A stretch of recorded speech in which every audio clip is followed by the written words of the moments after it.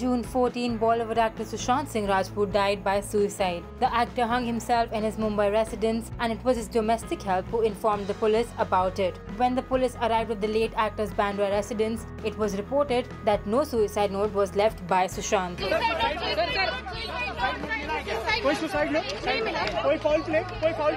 His untimely death has enraged his fans, who are accusing Bollywood hotshots of allegedly instigating Sushant into taking such a severe step by isolating him and making him feel like an outsider. Social media users are also demanding Sushant's death investigation to be transferred from the police to the CBI.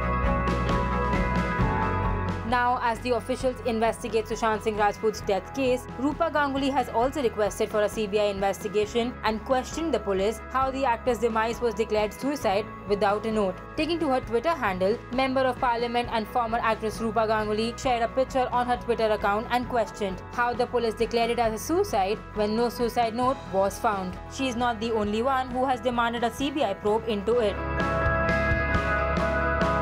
Bhojpuri superstar Manoj Bajpayee, who visited Sushant's family during the prayer meet in Patna, had a similar appeal. The Bhojpuri actor even added that the person who is found guilty behind his suicide should be punished by the government.